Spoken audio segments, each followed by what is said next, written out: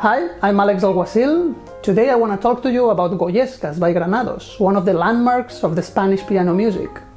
As I usually do in these videos, I will talk about the images behind the music and the musical language that tries to express those images. In the case of Goyescas, it is simple because it was inspired by the paintings of Goya and the world that was depicted in them. In addition, in Goyescas we can find a narrative, a love story, which makes it easy to follow for audiences and performers. So let's explore together this summit of the Spanish piano literature.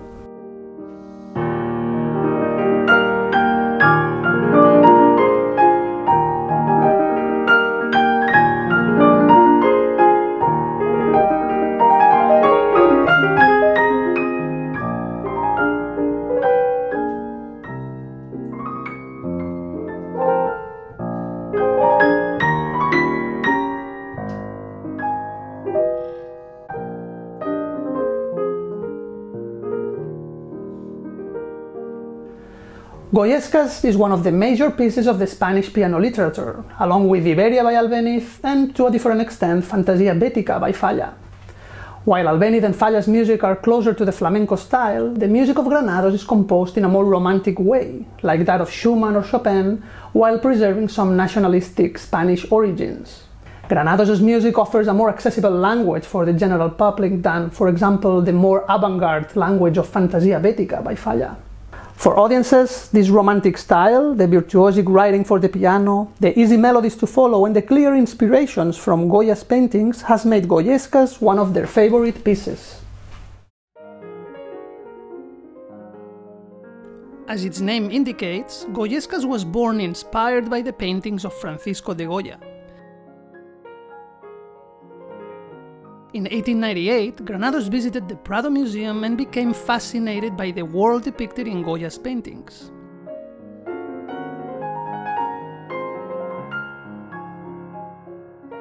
The colors, the characters, their attire, the way of life and different customs of the Madrid scene during the 18th century became a sort of obsession for him.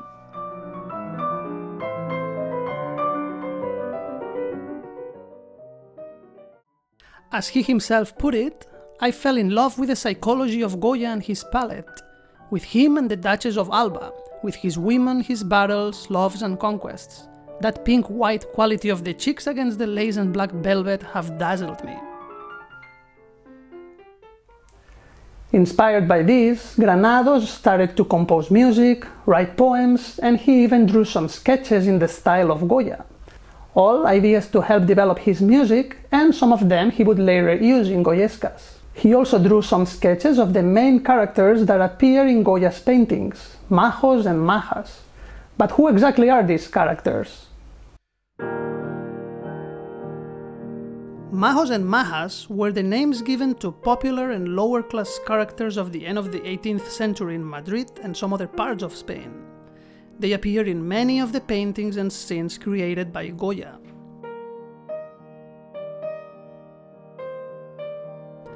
A Majo was a male character that represented the manhood of the Spanish type, and a Maja was a maiden characterized by the appeal of her self-confidence. They would dress in a specific and characteristic way that defined them, and curiously enough, the nobility of the time tended to follow this fashion. That's why sometimes we see in Goya's paintings aristocratic characters dressing like Majos. But they were not only distinguished by their way of dressing, but also by their attitudes and character. Women could be rude and men defiant. Love and passion were some of their main traits, and along with their gallantry and casualness, defined a challenging but charming personality at the same time. This is important because that is the character Granados wants his music to be played, and he writes some of these attributes specifically in the score.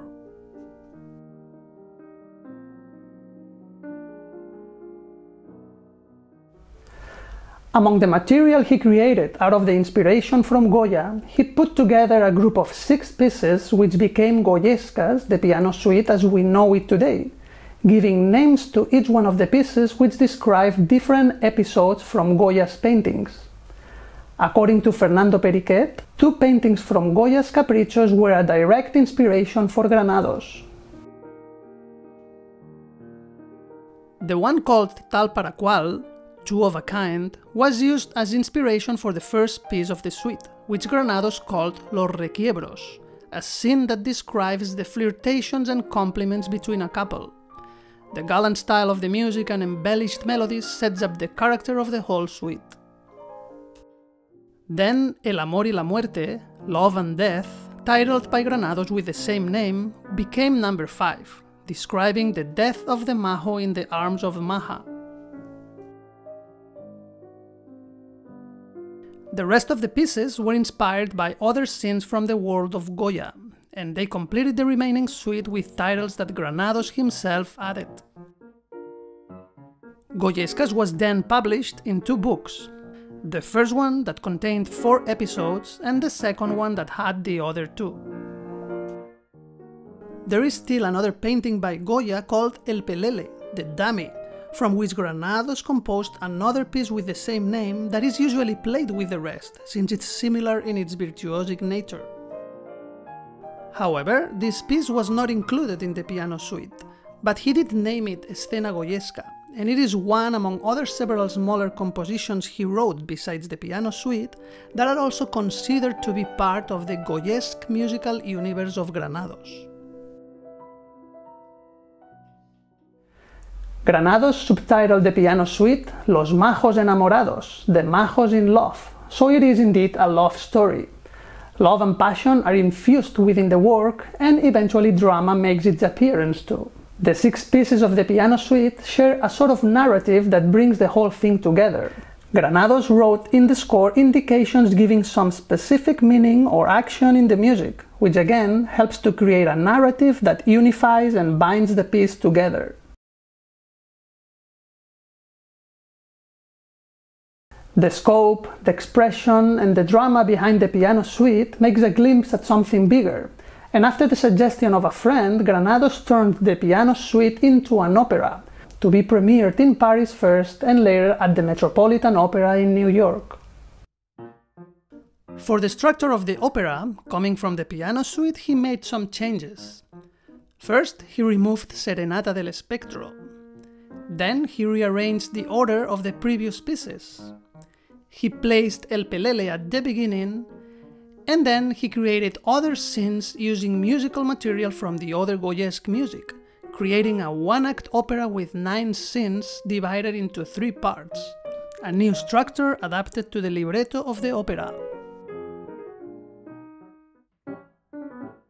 The libretto is a simple story about Majos and jealousy. Simplified, there are 2 couples, 4 characters in the story. On the one hand, Paquiro and Pepa, a lower-class Majos, and on the other, Fernando and Rosario, of a higher social class. One day, Paquiro reminds Rosario that they once had something together, and he invites her to dance with him again that night. Fernando and Pepa get jealous at this, and that night, with everybody at the ball dance, after a discussion and fight, Fernando challenges Paquiro to a duel. After the laments of Rosario about the situation, and the later reconciliation between Fernando and Rosario expressing their love to each other, the duel finally takes place and Fernando loses his life. The story was indeed simple, but the music did express the passion of the characters and the drama behind. Poetically speaking, love and death are 2 main traits of the Spanish psyche, not only present in music, but in other arts and literature as well. Granados uses melodies and motifs to express how this love and death drama evolves, and that's what I'd like to show you more in depth next, the themes and the motifs of Goyescas.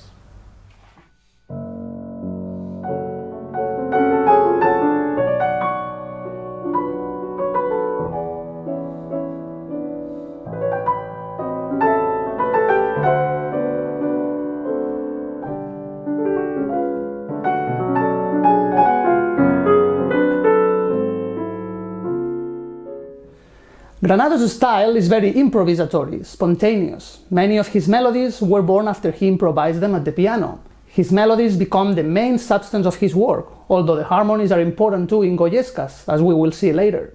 In Goyescas, Granados used 2 Spanish popular tunes, one for Requiebros and the other one for La Maja y el Ruiseñor, the Maiden and the Nightingale. Granados will create other melodies in a similar style that sometimes seem to come out from these two popular tunes, similar in its melodic direction, amount of notes, or intervallic gestures. But Granados himself stated that he only used those two popular tunes, and that in no other of the Goyescas pieces are there any other popular themes. They are definitely written in popular style, but they are originals. Granados embellishes his melodies, repeats them ornamented, and in this way he creates new original themes. In Goyescas he uses motifs or leitmotifs, like in an opera, that represent different characters or feelings showing up at different moments of the composition. Some of them appear clearly indicated in the score.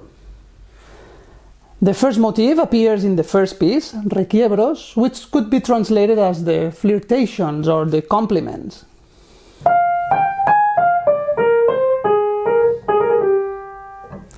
Granados will ornament and embellish this melody, representing the playful flirtations between the Majos.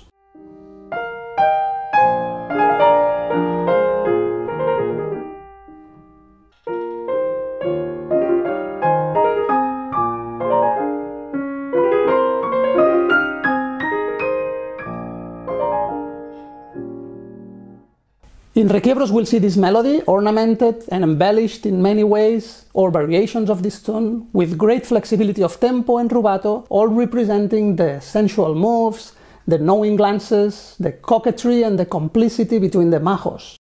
And during the suite of Goyescas we'll see how this ornamenting triplet becomes part of other motifs, like the fandango.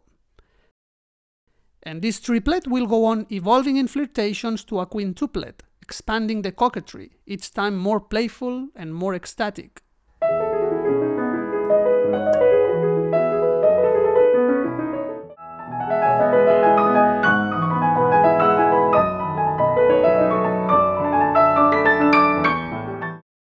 This quintuplet becomes a very characteristic element of many motifs in Goyescas, and it appears in the next motif.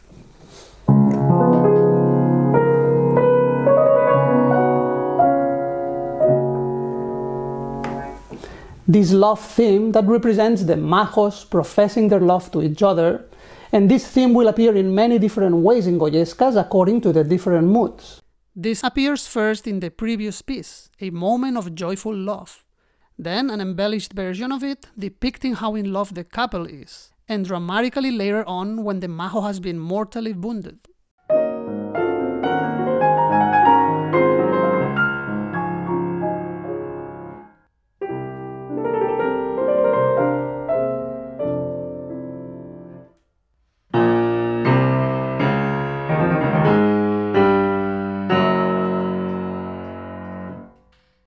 This characteristic rhythmic pattern will appear constantly in Goyescas, in different gestures or melodic directions, with a loving feeling sometimes, but also despairingly dramatic.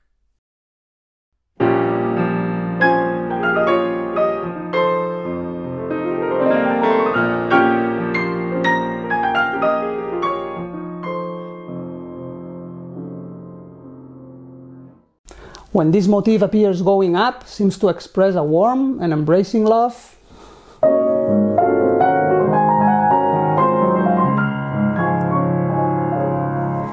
And when going down, seems to express appassionato laments.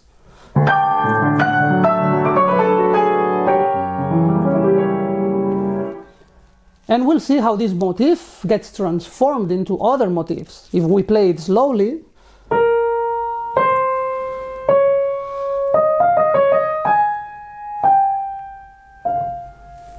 it becomes the motif of fandango.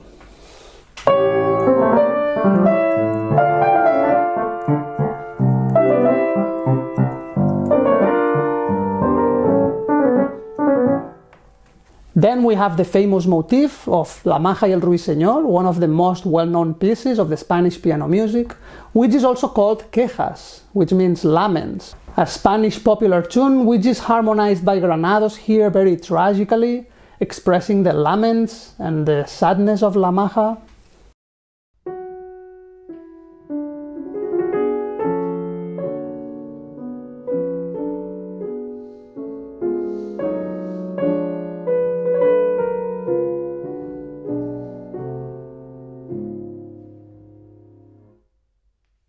We'll see a memory of this motif later when the Majo has been mortally wounded, expressed sorrowfully by the Maja with melancholy.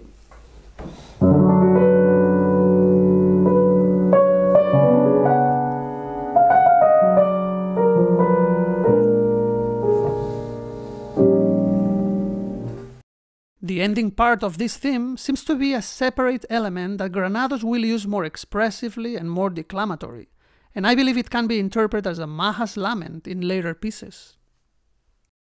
The Majas motif will show up again at the end of Goyescas, after the Majo is dead, as it indicates with a happiness in the grief, a yearning final memory of the longed-for happy days of love.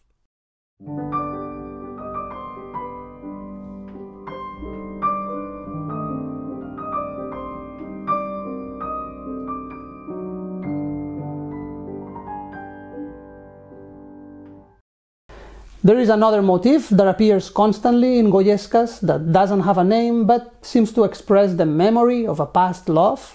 The gesture of this melody seems to suggest the Majos embracing to each other tenderly, with gentleness. This is another motif that will appear in many different ways in Goyescas according to the mood.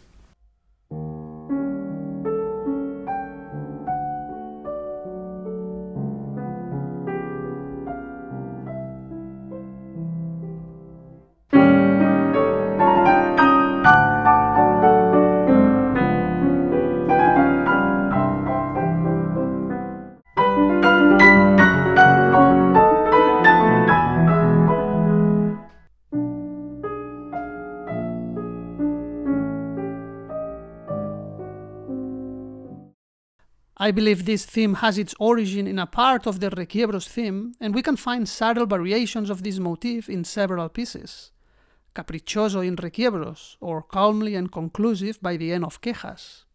And we'll find it later on completely transformed and used as a separate element to express many feelings, from grief to anger.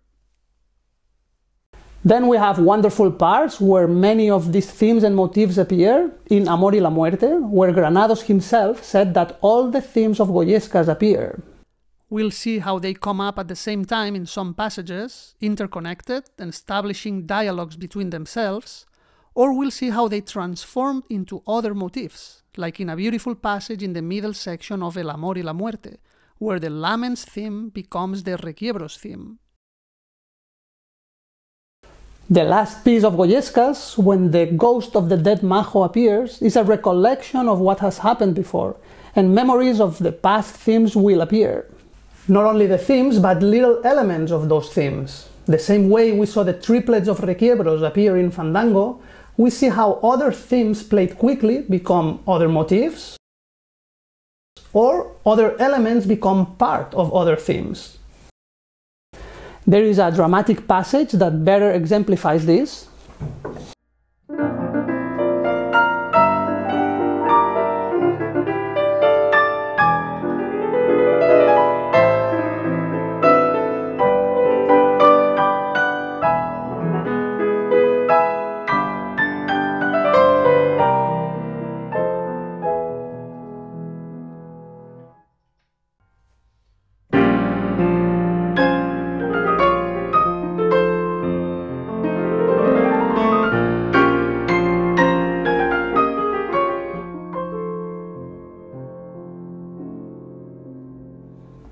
We have seen how the melodies of Goyescas become the main support of the spirit of the music, but the harmonies are important too, because they give us that Spanish sound. And it has to do with a chord progression, a cadence, that sometimes it's called Spanish cadence. This cadence can be played in a more or less dissonant way, depending on the composer. Granados uses this cadence in a more direct and triadic way, more simple.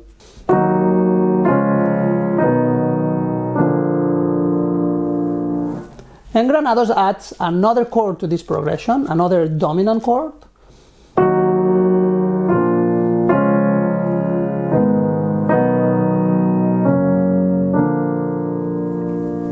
And we have this new chord progression that becomes very characteristic in Goyescas.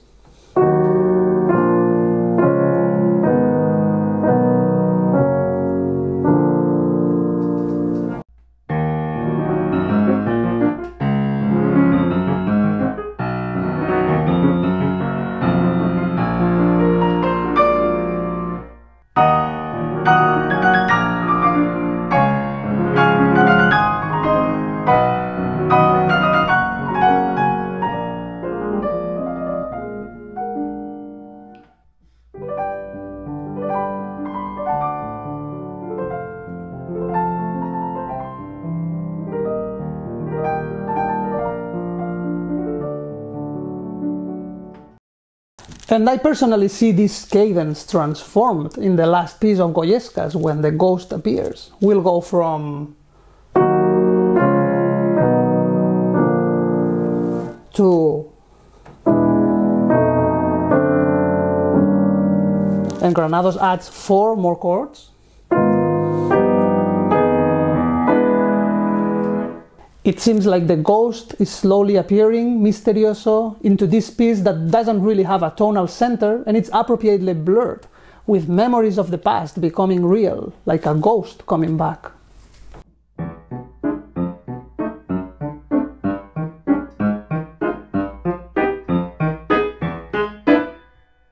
We can see how the bass notes of this cadence become a chromatic and scary melody by itself. We can hear it when the ghost is plucking its guitar, running around, and when it's playing arpeggios with it.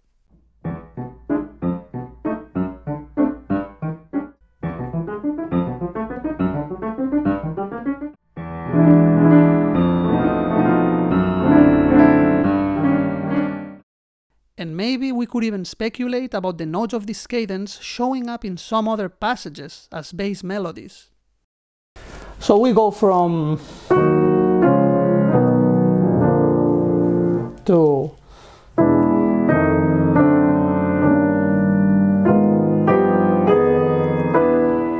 and even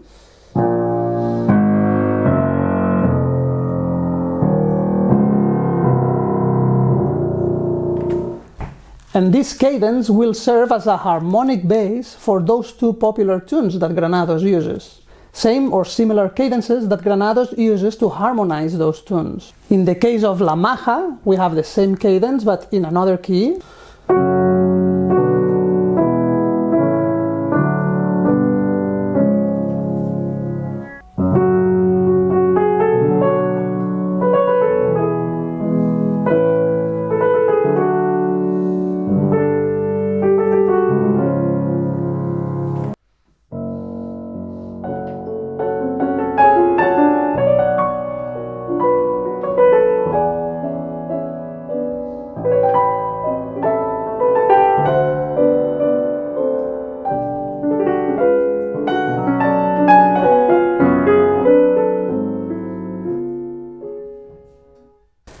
And in the case of requiebros.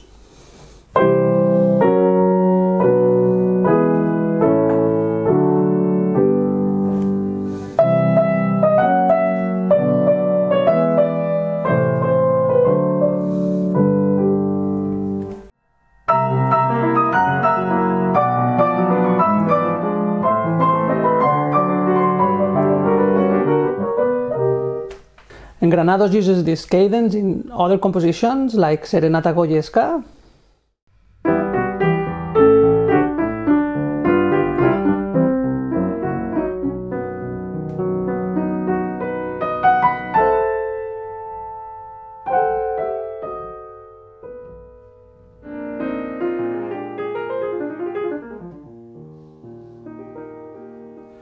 I hope you enjoyed these ideas about Goyescas and they can help you get a better understanding of this work, for audiences to follow better the music and for musicians to help get a more expressive interpretation.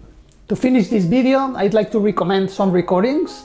There are many recordings of Goyescas, including the ones that Granados himself made for the Walter Mignon piano rolls, but I think it's fair to recommend the recordings of the 2 pianists that follow the Granados school.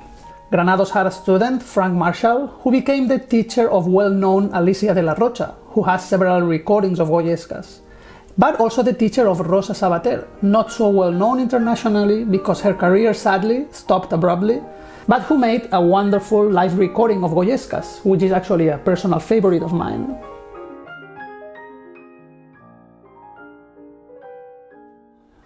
I hope you enjoyed this video. If you want to know more about Spanish piano music, you can find more videos in my channel, and you can subscribe if you'd like to receive notifications about my next videos.